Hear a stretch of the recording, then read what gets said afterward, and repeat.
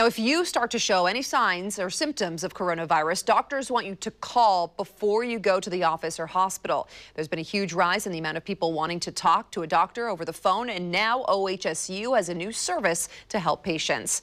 The Andrew and Corey Morris Singer Foundation donated $1.6 million to OHSU to help set up this new hotline and telemedicine service.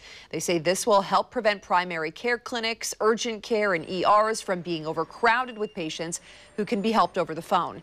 Physicians aren't the only ones using telemedicine to treat patients. We're also hearing about veterinarians all around the metro area using this to help treat pets. We do curbside service, basically, where we go out, we pick up the pet, bring them in, do what we need to do, and then all communications over phone or video. And the owner of Hawthorne Veterinary Clinic told us she is now seeing more animals over FaceTime and Skype than she is in person.